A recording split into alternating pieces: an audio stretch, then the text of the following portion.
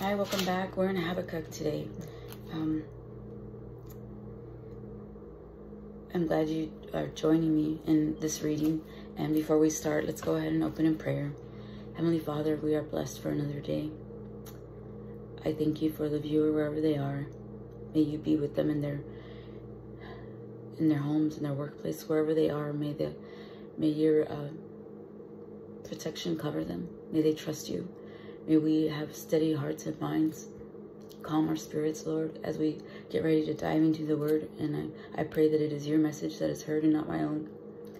I pray for everything that's going on in the world, Lord, that we just give it to you and that we have faith that everything will work out.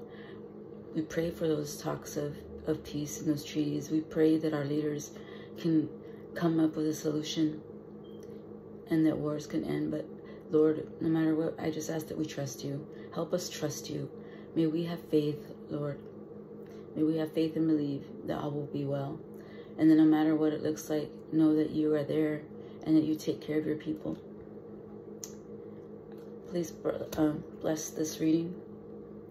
May our hearts and our minds be at a place to understand, receive it, and one day I pray share. I thank you for this day. May we bring you into it, spend the day with you as we are in this reading in hopes to grow in relationship with you. I pray that we have that state of mind throughout the day. It is in your precious name I pray. Amen. Okay, the book of Habakkuk. The burden which the prophet Habakkuk saw. The prophet's question. O Lord, how long shall I cry, and you will not hear? Even cry out to you violence, and you will not save. Why do you show me iniquity and cause me to see trouble? For plundering and violence are before me. There is strife and contention arises. Therefore the law is powerless, and justice never goes forth. For the wicked surround the righteous. Therefore perverse judgments proceeds. We can relate to that's happening right now. There are people suffering that are thinking, looking around in their circumstances and thinking that wickedness is prevailing and that judgment isn't going to come. And the wicked are just surrounding them. So it could be a time of feeling powerless, losing hope, not believing. It could be that way. So Habakkuk's just questioning it. The Lord's reply. Look among the nations and watch. Be utterly astounded. So pay attention. For I will work a work in your days, which you would not believe though it were told you. For indeed I am rising up the Chaldeans, a bitter and hasty nation, which marches through the breadth of the earth, to possess dwelling places that are not theirs. They are terrible and dreadful. Their judgment and their dignity proceed from themselves. Their horses also are swifter than leopards, and more fierce than evening wolves. Their charges charge ahead. Their cavalry comes from afar. They fly as the edge that hastens to eat. They all come for violence. Their faces are set like the east wind. They gather captives like sand. They scoff at kings, and princes are scorned by them. They deride every stronghold, for they heap up earthen mounds and seize it. Then his mind changes, and he transgresses. He commits offense, ascribing this power to his God. This is talking about the Chaldeans, but we can use that in a time of war. We're in a time of war right now with Ukraine and Russia in the Middle East, and I could see where these questions are valid, and I could say yes, it looks like that they are doing this, but we could be certain that God is in the middle of it and there is a plan. Let me keep reading. The prophet's second question, 12. Are you not from everlasting, O Lord my God, my Holy One? We shall not die, O Lord. You have appointed them for judgment. O Rock, you have marked them for correction. You are of purer eyes than to behold evil, and cannot look on wickedness. Why do you look on those who deal treacherously, and hold your tongue when the wicked devours a person more righteous than he? Why do you make men like fish of the sea, like creeping things that have no ruler over them? They take up all of them with a hook. They catch them in their net and gather them in their dragnet. Therefore they rejoice and are glad. Therefore they sacrifice for the net and burn incense to their dragnet. Because by them their share is sumptuous and their food plentiful. Shall they therefore empty their net and continue to slay nations without pity? How long will this go on? How long will when we read righteous, for some reason I want to believe it to also mean innocent, but that just means those living in my opinion, living according to God's will. Okay, so when it says righteous, I'm thinking innocent. So why do the wicked get away with hurting the innocent? Why do the wicked get away and seem to scoff and celebrate? How long will this go on is the question. Okay, but in chapter 2, I will stand my watch and set myself on the rampart and watch to see what he will say to me and what I will answer when I am corrected. The just live by faith. Then the Lord answered me and said, write the vision and make it plain on tablets. I like that. Make it plain. Just say it how it is, that he may run who reads it. For the vision is yet for an appointed time, but at the end it will speak and it will not lie. Though it tarries, wait for it, because it will surely come. It will not tarry. It will not take forever. Behold the proud. His soul is not upright in him, but the just shall live by his faith. It's important to keep our faith, even in times of trouble. Woe to the wicked. Verse 5. Indeed, because he transgresses by wine, he is a proud man, and he does not stay at home, because he enlarges his desire as hell, and he is like death and cannot be satisfied. He gathers to himself all nations and heaps up for himself all peoples. Will not all these take up a proverb against him, and a taunting riddle against him, and say, woe to him who increases what is not his? How long? How long will you take what is not yours? How long will you plunder our belongings after you have come in and caused destruction and wars, battles with the people? How long will you get away with it? Woe to him who increases what is not his. How long? And to him who loads himself with many pledges. Will not your creditors rise up suddenly? Will they not awaken who oppress you, and you will become their booty? Because you have plundered many nations, all the remnant of the people shall plunder you. Booty is like just supplies. Like if somebody came in this house and they took me out and then they took all my belongings, all those belongings are what they call a booty. And he's saying right here, and you will become the booty, that you will be taken captive. You will be taken away as you have been taken from others. 8. Because you have plundered many nations, all the remnant of the people shall plunder you, because of men's blood and the violence of the land and the city and all who dwell in it. Woe to him who covets evil gain for his house, that he may set his nest on high, that he may be delivered from the power of disaster.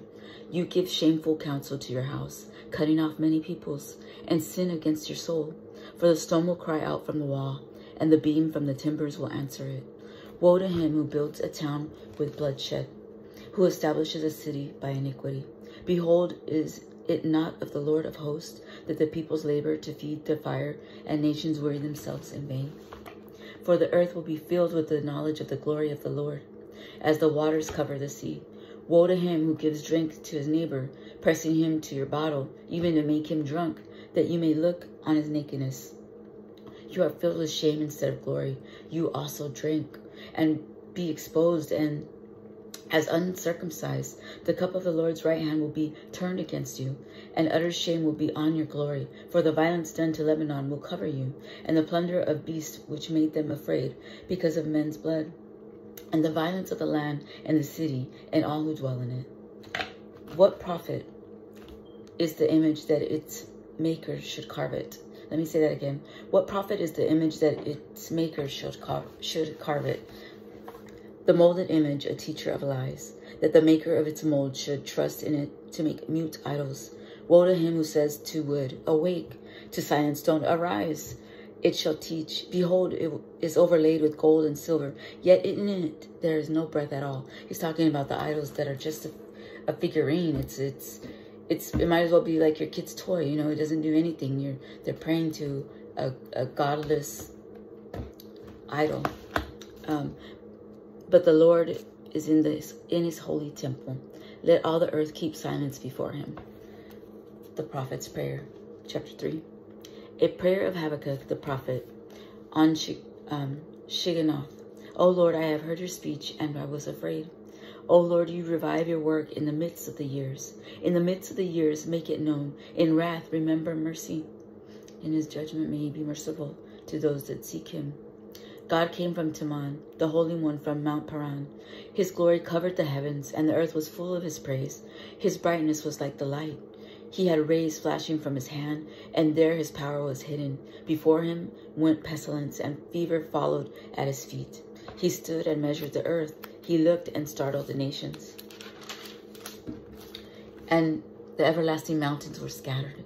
The perpetuous hills bowed. His ways are everlasting. I saw the tents of Cushan in affliction. The curtains of the land of Midian trembled. O Lord, you were displeased with the rivers.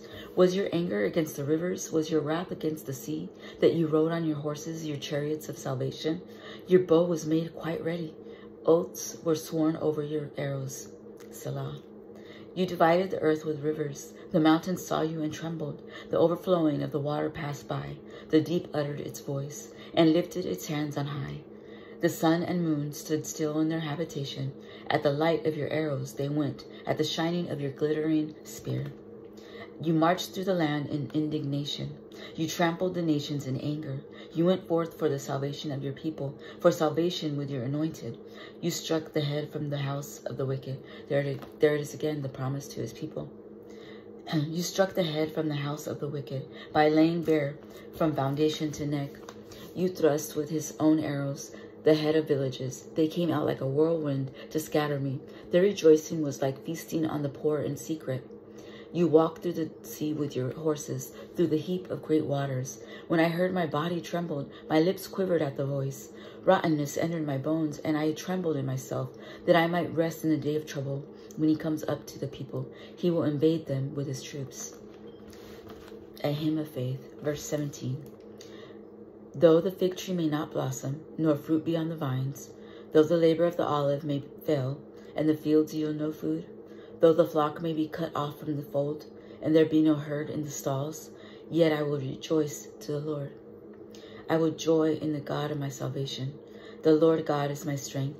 He will make my feet like deer's feet, and he will make me walk on my high hills. To the chief musician with my string instruments.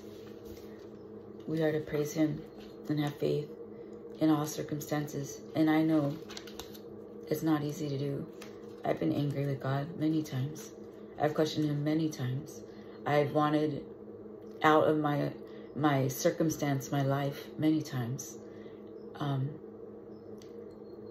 But whenever the season passed, it never failed that I look back whenever that moment came and think, how did I get through that? And God not punish me even more. Like, why didn't I get my just, reward for stuff that I was doing, because I was angry, because I was sad, because I was a victim, because the world didn't get me. Like Desma, that's me, should just have her way. It's not like that. There may be chaos and wars and all kinds of turmoil around us, but we're still to behave like we are God's people, like we have faith and hope. We are to be the light in the darkness. We are to spread his word and testify that God loves us, and he's giving the same chance to everyone. It's not that he loves him and her and not him and her. It's that him and her have reached out to God and want a relationship with him. They've invited him in his life. There's a difference there. And I'm not a pastor. I haven't been to seminary. But please, if you ever want to talk some more about it, please leave me a comment. And we could talk offline without having to post underneath one of these videos. As always, I hope you take care of yourself. God bless you. Bye.